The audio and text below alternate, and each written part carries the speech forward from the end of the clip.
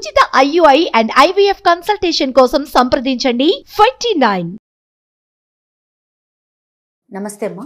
నమస్కారం అమ్మా, ఒక 2 days బ్యాక్ ఒక వార్త మనకి సోషల్ మీడియాలో చక్కర్లు కొట్టిందమ్మా. ఏంటంటే బెంగళూరుకు చెందిన ఆయన మూల్చంద్ శర్మ అని బ్యాంక్ ఎంప్లాయ్.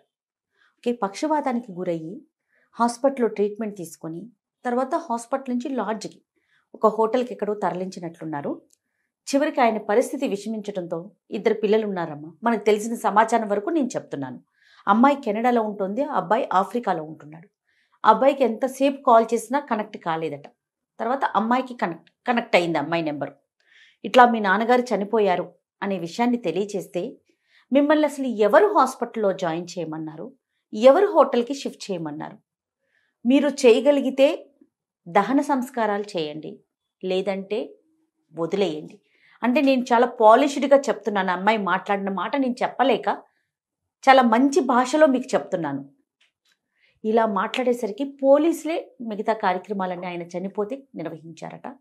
దాదాపు 80+ ఉన్న పెద్ద ఆయనమ్మ, ఒక bank employee, retired bank employee. నాకు అనిపించిన ఆ వార్త చూసినప్పుడు ఆయన వల్లే కదా ఆ పిల్లలిద్దరూ కూడా విదేశాల్లో ఉన్నారు అంటే ఆయన సహాయ సహకారం లేకుండా ఎలా వెళ్ళుంటారు? చివరికి మనం చేయాల్సిన కనీస బాధ్యతను కూడా విస్మరిస్తుంటే ఇలాంటి విషయాలు మాట్లాడుకోవాల్సి వస్తుంది. మీలాంటి వాళ్ళ ద్వారా చెప్పించాల్సి వస్తుంది. చాలా ముఖ్యమైన విషయం ఏంటంటే మానవత్వం అనేది పక్కవాడికి చూపించేది. తల్లిదండ్రుల పట్ల కూడా మానవత్వం చూపించలేక, తల్లిదండ్రుల పిల్లల పట్ల మానవత్వం చూపించలేక చివరికి ఏ దిశకు మన ప్రయాణం అవుతోంది, ఏం సాధించడానికి మన ప్రయాణం. ఇప్పుడు కన్నందుకు మనం తల్లిదండ్రులకి మనం రుణం తీర్చుకోవాలనుకుంటూ ఉంటాం సాధారణంగా. ఇలాంటి పరిస్థితిలో కూడా స్పందించలేకపోతా ఉంటే మీరు అన్నారు చూడండి, పితృ రుణము అని. ఏ దొంగతనం చేసేవాడో లేకపోతే ఏ హత్యలు చేసేవాడికో రుణం తీర్చుకోవడం అర్థం కాలేదంటే ఒక అర్థం ఉంది. కానీ చదువుకొని దేశ విదేశాల్లో సెటిల్ అయిన వాళ్ళకి కూడా అమ్మ నాన్న అనే జ్ఞాపకం లేకపోతే మరి వాళ్ళ చిన్నతనంలోని జ్ఞాపకాలను ఏ రకంగా మర్చిపోవాలనుకున్నారా? అంత పరుషంగా ఎలా మాట్లాడగలిగారో ఆవిడ కదమ్మా. ఏమో మరి ఆవిడ మనస్తత్వం ఏమిటో ఇంకా ఆవిడికే పరమాత్ముడికే అర్థం కావాలి. ఎందుకంటే సామాన్యంగా స్త్రీలు అంత కటువుగా కూతుళ్ళు మాట్లాడడం మనం వినం. అవును అవును. మగపిల్లలైనా ఏమన్నా ఆడి గుడి రాలేమో మేము అని అంటారేమో తప్ప అందులో తండ్రి పట్ల కూతురు ఏమంటారమ్మా? అవునమ్మా అవును.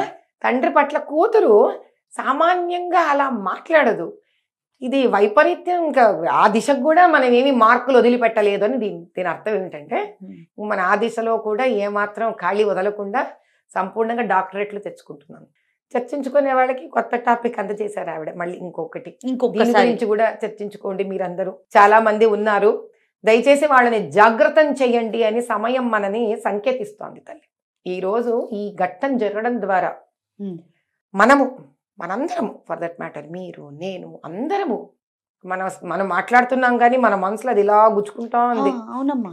అంటే ఇంటర్వ్యూ రూపంలో మనం మాట్లాడుకుంటున్న దీన్ని మనకి ఎక్కడో మనసులో కష్టంగానే ఉంది, తోస్తోంది కష్టం. కాబట్టి ఇది చూసే వాళ్ళు కూడా కనీసం ఇది ఇంత కష్ట విధారకమైన విషయం కదా. చాలా మంది కొంతమంది అడుగుతుంటారు గోహత్యల గురించి మీ అభిప్రాయం ఏంటి అని. అవునమ్మా. ఇప్పుడు నేను ఇప్పుడు ఆవిడతో మీరు గోహత్య గురించి మాట్లాడితే ఆవిడకి అర్థం అవుతుందా చెప్పండి? తండ్రి చచ్చిపోతేనే అర్థం కాలేదు ఆవిడికి. అందులో పైగా మనం పూర్వకాలంలాగా కాదు, ఇళ్లల్లో పాడి పంటలు ఉండేవి, రోజు గోసేవ చేసి పూజ చేసి వాళ్ళు ఆవు పాలు పితికి, so there use to be a process, ఒక ఎన్విరాన్మెంట్ ఉండేది. ఇప్పుడు ప్యాకెట్ పాలు తాగుతున్నామయ్యే. ఇప్పుడు ప్యాకెట్ పాలు తాగే పిల్లాడికి అమ్మా నాన్న ప్రేమే అర్థం కావట్లేదు. వాడికి ఇంకా ఆవు గోసేవ గో సంరక్షణ గురించి మాట్లాడితే ఏంటో చెవిటివాడి చెవులో శంఖం ఊదినట్టే అయిపోతుంది. ఇప్పుడు ఈవిడ అలాంటి పరిస్థితే కదా ఈవిడిది. మరి అంతేగా, తల్లిదండ్రులే అర్థం కాదు ఆ మహాతల్లికి. గో గురించి చెప్పినా ఏం అర్థం అవుతుంది? పిల్లలకి మీరేమన్నా చెప్పదలుచుకున్నారమ్మా? అలానే తల్లిదండ్రులకి కూడాను. ఎందుకంటే అతని నెంబర్ కూడా కనెక్ట్ కాలేదు అంటే సంబంధం లేనట్లే కదా. అంతే కదా మనం అర్థం చేసుకోవాలి. అంటే ఒక పరిస్థితి ఎప్పుడు ఐసోలేటెడ్గా దొరకదమ్మా మీకు. ఐసోలేటెడ్గా అంటే ఒక విడిగా. ఇప్పుడు నా చెయ్యి ఉందనుకో, మీకు నా చెయ్యి విడిగా దొరకదు. ఇది భుజం నుంచి భుజంతో కనెక్ట్ అయ్యి భుజం శరీరానికి కనెక్ట్ అయ్యి. పిల్లల ప్రవృత్తి అనేది మనకి విడిగా ఏమీ దొరకదు అలా. అంటే దీని వెనక ఒక గతం, ఆ గతంలో తల్లిదండ్రుల ప్రవర్తన. అంటే ఇప్పుడు ఈ ప్రోగ్రాం చూసే వాళ్ళందరూ కూడా తెలుసుకోవాల్సింది ఒకటి ఉంది. పిల్లలని హత్తుకొని హక్కున పెంచుకోకపోవడం చేత వాళ్ళు అడిగిందల్లా గొంతమ్మ కోరిక. మీరు లాస్ట్ టైం మీ దాంట్లో అడిగారు, అడిగిందల్లా గొంతమ్మ కోరిక అంటే అసలు ఏమిటి గొంతమ్మ కోరికలు? అది విచక్షణ ఉండాలి తల్లిదండ్రులకి. మంగళసూత్రాలు అమ్మేసి, ఆస్తులు అమ్మేసి, ఇళ్ళు తాకట్టు పెట్టి పిల్లల్ని ఫారిన్ కంట్రీలకు పంపించడం కాదు తల్లి. ఇంత పుణ్యం భూమి అయిన భారత భూమి మీదనే పిల్లలకి మంచి చెడు నేర్పిస్తుంటేనే వంట పట్టట్లేదే. సంస్కృతి సాంప్రదాయాలు రోజు నిరవధికంగా ఆయన మోదీ గారేమో అక్కడి నుంచి హైందవత్వము, భారతీయత్వము, రకరకాలుగా పెద్దలందరూ సన్యాసులు, యోగులు, మఠాధీశులు, కంచి స్వామివారు కానీ, శృంగేరి స్వామివారు కానీ, బనారస్ నుంచి కానీ అన్ని దిశలుగా మాట్లాడుతుంటేనే, నిత్య హోమాలు, పూజలు, పునస్కారాలు చేసేవాళ్ళు చేస్తుంటే ఈ పుణ్యభూమి మీదే పిల్లలకి సరైన ఆలోచన విధానం లేదు. తల్లిదండ్రులకు ఏమో పిల్లల్ని చూసుకునే టైం లేదు. అటువంటి ఈ దేశం నుంచి మీరు పిల్లల్ని అడుగుతారు, పిల్లలదే ఉంది పాపం, అడిగారు కదా అని మనం అన్ని తెచ్చేయలేం కదా, తెచ్చియ్యం కదా. ఆ విచక్షణ మనం వాళ్ళు అడగకూడదు అనకూడదు, వాళ్ళు అడుగుతారు, కూర్చోబెట్టి నచ్చ చెప్తారు. ఆ విచక్షణ పెద్దవాళ్ళగా మనకే ఉండాలంట. ఒకసారి ఎందుకంటే నాకు ఇప్పుడు మీరు అడుగుతుంటే గుర్తుకొస్తుంది, అమ్మా మా బంధువులు ఒక ఆయన కొడుకు, వాడు ఇంజనీరింగ్ మహారాష్ట్ర నుంచి ఫినిష్ చేశాడు. వాడు నా దగ్గరకు వచ్చాడు చాలా ఏండ్ల క్రితం. నేను ఇలా పీజీ చేయడానికి అమెరికాకు వెళుతాను అన్నాడు. సరే నన్ను నా పక్కన కూర్చోరా అని అడిగాను. కాసేపు కూర్చో మాట్లాడదాం. ఇది ఎన్నేళ్ల క్రితం అనుకుంటున్నారు? నాకు తెలిసి సుమారు ఒక 16-17 ఏళ్ల క్రితం విషయం ఇది. అయితే వాడితో అన్నాను, నాన్న నీ డిగ్రీ అంతా మీ నాన్న ఇప్పుడు అమెరికాకి వెళ్తే ఎలా వెళ్తావరా అని అడిగాను. అదేదో జిఆర్ఈ జీమాట్లు ఎవరు రాసుకుంటారు, ఎగ్జామ్స్ రాసుకున్నాను. రాశాక ఇక్కడి నుంచి ఫ్లైట్ ఖర్చు ఎవరు ఇవ్వాలరా నీకు? నాన్న ఇస్తాడు కదా అన్న. Very good. అక్కడ వెళ్ళిన వెంటనే చదువు కదా, మరి ఆ ఖర్చు ఎట్లా అంటే సగం నాన్న సగం నేను ఏదో చేసుకుంటాను. Very good. చేశాక ఏం చేస్తావురా? ఏదో ఉద్యోగం చూసుకుంటాను. మంచి పని. సో ఆ తర్వాత తర్వాత తర్వాత వాడి దగ్గర ప్లాన్ ఆర్గనైజ్డ్గా ఏంటి నెక్స్ట్ అనేది లేదు వాడి దగ్గర. కేవలం ఒక పీజీ చేయడానికి మా నాన్న డబ్బు సహాయం చేస్తే ఇక్కడి నుంచి వెళ్ళిపోవడం, ఇంతే తెలుసు పాప వాడికి. కొంచెం పెట్టి ఒకటి చెప్పాను, అలా నువ్వు ఇంజనీరింగ్ చేసావు కదరా, అలా కంప్యూటర్ సైన్స్ డిస్టింక్షన్ స్టూడెంట్, ఈ ఖర్చు ఎవరు తీసారా? మా నాన్నే. అప్పుడు నేను ఒకటి అడిగాను, 21 సంవత్సరం 22 ఏళ్ళు వచ్చాయి నీకు, ఇప్పుడు ఇంజనీరింగ్ ఫినిష్ చేసావు, మీ నాన్న కుడి భుజంగా తయారవ్వాల్సినంత కొడుకు వేయవు జమా జట్టిగా, నీకు చదివే ఇంపార్టెంట్ అయితే డబ్బు పెట్టి చదువుకుంటే నీ గొప్పతనం ఏముందిరా? ఆ పోస్ట్ గ్రాడ్యుయేషన్ నేను ఐఐటి ఎంట్రన్స్ రాయి పోస్ట్ గ్రాడ్యుయేషన్కి కూర్చో అంటే అప్పుడు అన్నాడు, మరి దీనికి నాకు ట్యూషన్ కావాలి అన్న. సరే మనం మీ నాన్నని ఇబ్బంది పెట్టొద్దు, నేను కడతాను నీకు డబ్బులు అని నేను డబ్బులు కట్టాను వాడికి.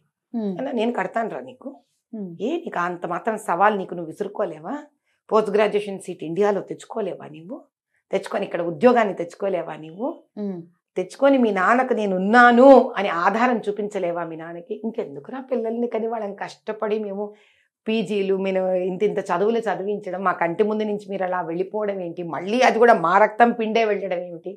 ఎక్కడ నీకు జాలి అనిపించట్లేదురా నాన్న ఆ నాన్న మీద నీకు అని అనగానే వాడికి కొంచెం ఆత్మాభిమానం ట్రిగర్ అయినట్టుంది. వాడొక నేను ట్యూషన్ డబ్బులు నన్నే కట్టమని అడిగాడు. సో నేనే కట్టాను. వాడు 20-25 రోజుల్లో పాటు చదువుకొని వాడు ఐఐటి ఢిల్లీలో పీజీ కోర్స్ సీట్ తెచ్చుకున్నాడు. సూపర్. అంటే వాడి కేపబిలిటీ అది, దాన్ని మనం బయటకు తీయాలి. అంతే కదమ్మా. అది పిల్లలకు కూడా అడిగితే ఓకే ఓకే ఓకే, తల్లిదండ్రులకు కూడా పిల్లలకి నో చెప్పకూడదు. 2 ఎక్స్ట్రీమ్స్ ఉన్నాయమ్మా.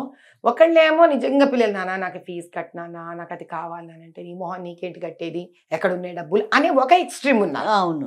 ఇంకో ఎక్స్ట్రీమ్ నోట్లోంచి అడగడం తక్షణం, అది ప్రాణం పొయ్యైనా ఇచ్చేసేయాలి, అది ఆడపిల్లైనా మగపిల్లైనా.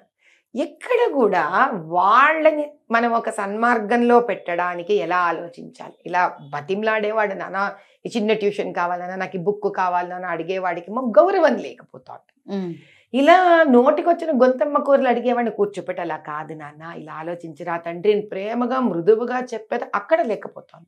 దీనివల్ల ఏమవుతుందంటే వీళ్ళకు బాగా ఎక్కువయ్యి వీళ్ళ దగ్గర ఉండి మనకి ఇస్తున్నారు అని పిల్లలకి భావన వస్తుంది. అట్లా పిల్లలకి వాళ్ళు కష్టం చూడట్లేదు తల్లిదండ్రులు, చూసిన వాళ్ళు ఎవరు ఇలా మాట్లాడరు. కరెక్ట్. ఆ పిల్ల కూడా నా ఉద్దేశంలో మా నాన్న బ్యాంక్ ఎంప్లాయీ, బాగానే ఉంది, మా నాన్నకి ఎంత తక్కువ అన్న ధోరణిలో పంపించాడు ఆయన కూతుర్ని, ఏం తెలియకుండా నా ఉద్దేశంలో కొడుకుని. కానీ వెళ్ళేటప్పుడే పాస్ అని లేదు కదమ్మా మీకు. ఇంకా అది వెళ్ళిన వెంటనే కూడా వాళ్ళంతా ముదిరిపోరు.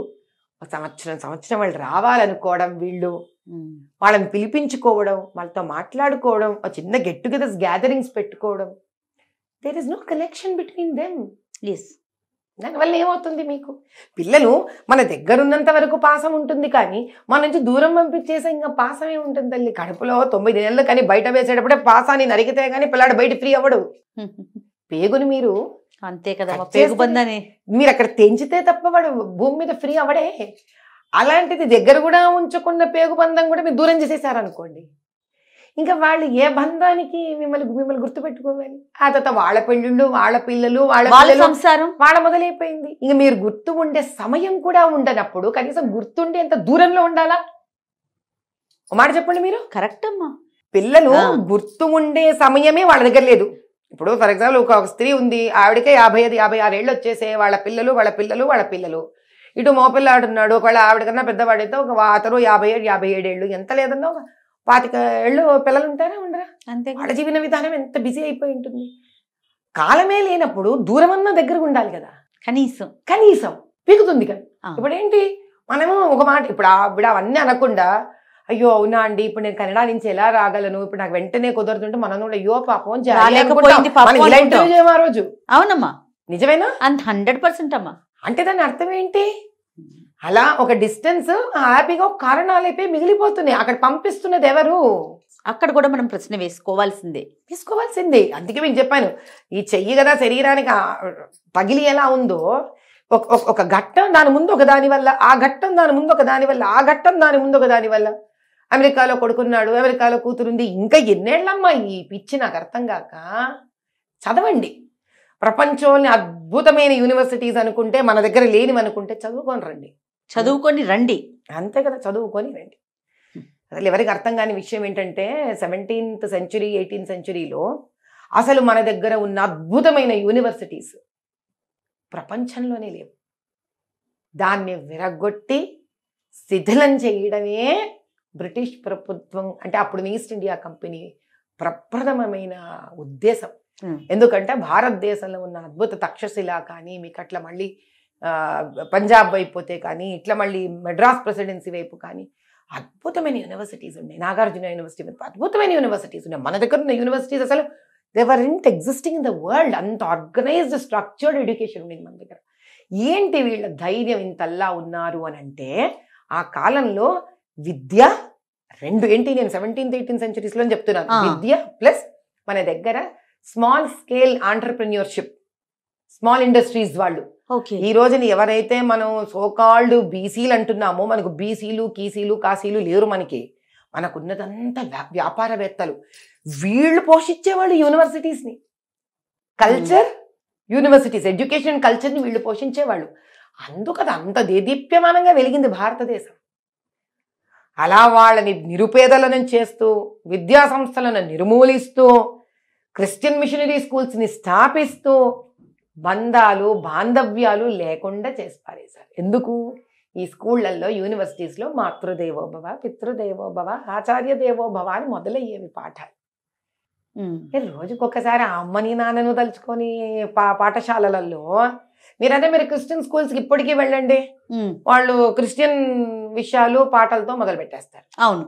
మీరు ఏ రిలీజియస్ ఇన్స్టిట్యూషన్ స్కూళ్ళకి వెళ్ళండి, వాళ్ళు ఇస్లామిక్ స్కూల్స్ వాళ్ళు దాంతో మొదలు పెడతారు. మన అంటే ఇప్పుడు శిశు మందిర్ లాంటివి తప్ప హిందువులం మనం స్కూల్ పెట్టినా ఏమీ లేదు. Oh my God, I love you, ఇట్లాంటివే ఉంటాయి మన దగ్గర, ప్లెడ్జులు అన్నీ. ఏదో చెప్పు కావాలంటే కడుపు చుంచుకుంటే కాళ్ళ మీద పడతాయి. వాళ్ళు తప్ప గొప్ప నేను అనట్లేదు. మనం ఏం చేస్తున్నాము అసలు? ఇంట్లో అమ్మ నాన్న పొద్దున మాతృదేవోభవ, పితృదేవోభవ, ఆచార్య దేవోభవ, అతిథి దేవోభవ, ఈ రెండు వాక్యాలు చెప్పించి స్కూళ్ళకి పంపిలేరా? అసలు ఎంతవరకు చెప్తున్నాం, ఏం చెప్తాం? సరే, ఈ పిల్లలు వాళ్ళ అమ్మా నాన్నలు వాళ్ళ అమ్మమ్మల్ని తాతయ్యని, నానమ్మల్ని తాతయ్యని గౌరవించడం వీళ్ళు చూస్తున్నారా? ఈ 56 ఏళ్ల ఆవిడ వాళ్ళ అమ్మా నాన్న వాళ్ళ అమ్మా నాన్నల్ని ఇటు తల్లిదండ్రుల అమ్మా నాన్న తండ్రి అమ్మని ఇది గుర్తు పెట్టుకోవాల్సిన విషయం. అందరం నాన్నమ్మ ఎంత ముఖ్యమో అమ్మమ్మ అంతే ముఖ్యం, ఇటు తాతగారు ఎంత ముఖ్యమో అటు తాతగారు ఎంత ముఖ్యం. ఇద్దరు తల్లిదండ్రులు పూజ్యనీయులే, ఎవరు తక్కువ కాదు ఇందులో. ఫస్ట్ ఇది కూడా ఒక ప్రాబ్లం ఉంది మన ఇళ్లలో. మన అమ్మమ్మల ఇళ్ళ నుంచి అన్ని వాడేస్తాం, అమ్మమ్మలకు గౌరవం ఇయ్యం. కాబట్టి ఇది కూడా జరగకూడదు. ఇరు వర్గాల వైపు గౌరవం ఉండాలి. ఎందుకు కాన్పు చేసి ఆడపిల్లల్ని ఇండ్లకు పంపించి ఆ పుట్టింటి వాళ్ళు ఎంత భారము బరువు బాధ్యతలు తీసుకుంటారు చెప్పండి. సో ఇరు వర్గాల వైపు గౌరవము, ప్రేమానురాగాలు, బాంధవ్యాలు కనుక మనం పరిచయం చేస్తే ఆ బంధుత్వాలు బాంధవ్యాలు ఒక ఫోన్ చేస్తే పరిగెత్తుకుంటూ వచ్చేస్తాయి.